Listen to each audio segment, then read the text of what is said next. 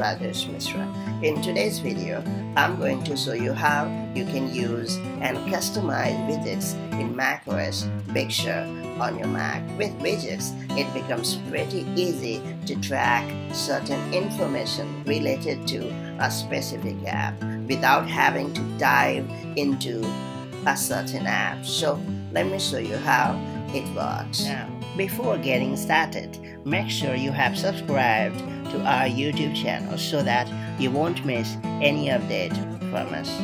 Now, let's get started with steps. First off, simply click on the Time menu to access widgets, and after that scroll down and then click on Edit Widgets. Now, you will have the access to widgets library. You can scroll up and down to find the specific widgets that you want to use.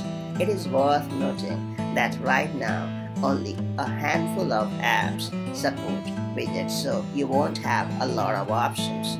But I would like to tell you that it is just a matter of time before you will see a ton of widgets in the widgets library in macOS Big Sur. So simply find a specific widget which you want to use and then select the preferred size, right, and then simply pick it, right. So this is a pretty straightforward way.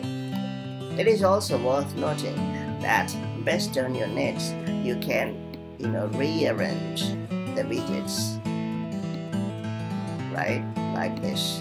And if you no longer want to use a specific widget, you can simply click on the minus button to get rid of it. Once you have perfectly customized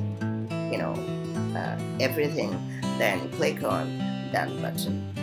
There you go. So that's a quick way to customize widgets in macOS Big Sur on Mac. If you have found this guide helpful, then do like it and share it.